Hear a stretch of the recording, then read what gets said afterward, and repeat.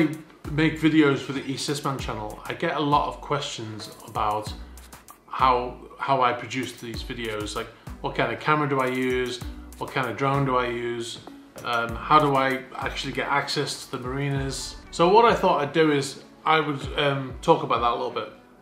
It's not just a case of, you know, walking into the marina and taking out the camera and start filming. Sometimes it is.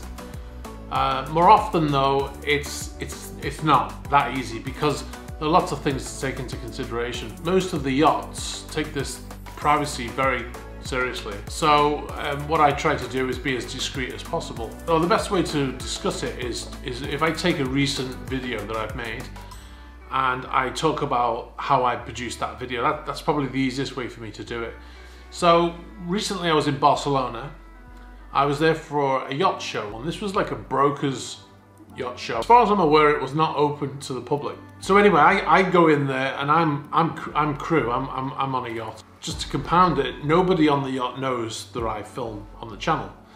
So I have that, and I like that because I don't want all the crew to be watching my videos, you see. So as soon as we arrived, I saw Faith and I saw Naya, and I thought that's where I'm going to focus my attention.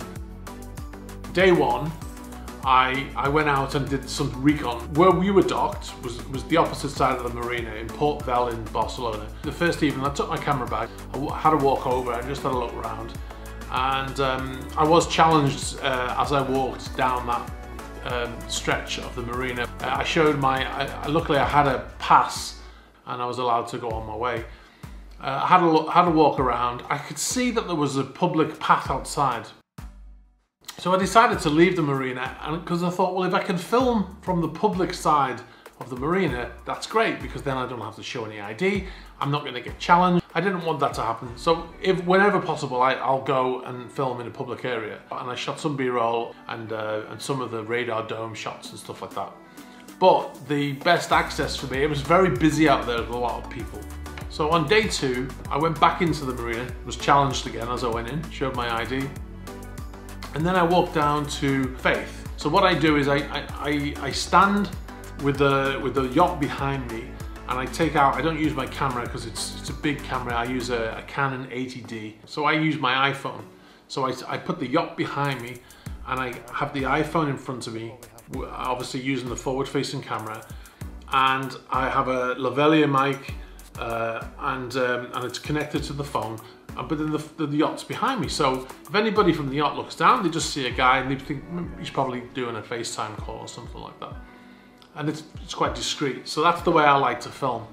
All right, guys, so look what we have behind me. So this is Yacht Faith. The problem with the iPhone, I mean, the cameras on iPhones are fantastic, don't get me wrong. The problem with the forward-facing iPhone is it doesn't have any image stabilization. So when you hold up that phone, if you're holding it handheld, it's kind of shaky. So I did my piece. So Lawrence Stroll had another vessel before this one. He had another one, it was also called Faith. It was originally called Cakewalk. Went back to the boat, had a look at the footage, wasn't completely happy with it. So on day three, I want to get some drone footage. Purely by luck, are these boats still there? I mean, they could have left at any moment. And I would normally try to get all of this done in one day, but it was just not possible. You have to shoot at certain times of the day, so the footage isn't too bright. If you try and shoot at lunchtime, it doesn't really work for me.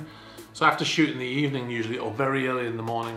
So I take the drone up to the bow of the boat I'm on, and I do some checks in the software, and I check on an application called Air Map, and then I put the drone up in the air, and I got some nice shots.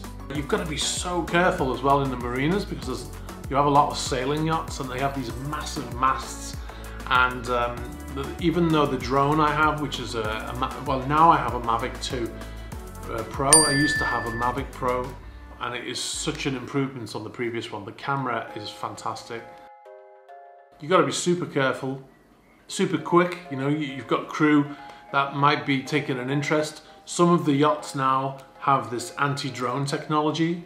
You've got to be super careful about that. So I basically flew the drone for maybe 5 minutes. When I upload a video to YouTube, I upload it in 1080. So 1080 is full high definition.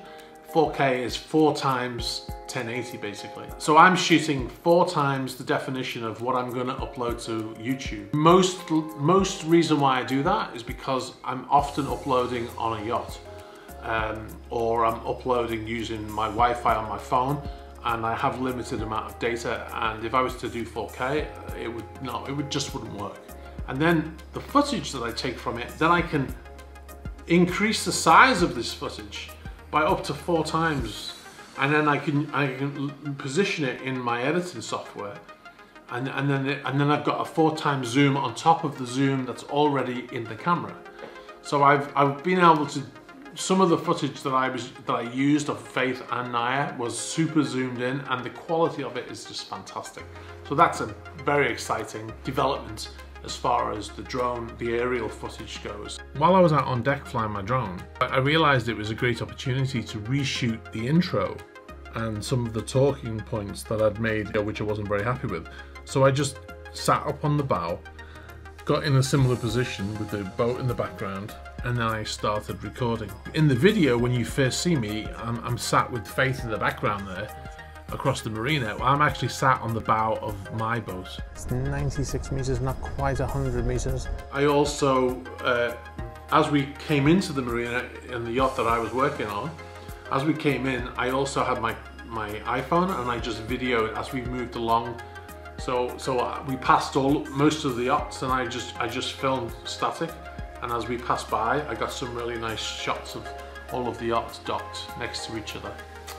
One of the other shots of the Faith video, the very first shot is a shot of the camera moving, and it's moving past the hulls of these vessels. There's a speed ramp, and then it slows down again, and then it reveals Faith, which is docked in the marina. And that basically was shot as I went out in my yacht's tender, and we went in the opposite direction. We went from Faith, and then in editing, in post, I dropped that into the timeline, and then I flipped the video so it was running backwards, and I added a speed ramp to give that effect, the dramatic reveal effect of the yacht, and that's how I got that initial shot.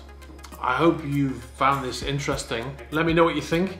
If you got any questions, put them down in the comments. And if you haven't subscribed, please hit the subscribe button and hit the little bell as well, so you get notifications when a new video comes up. Thanks for watching, and I'll see you soon.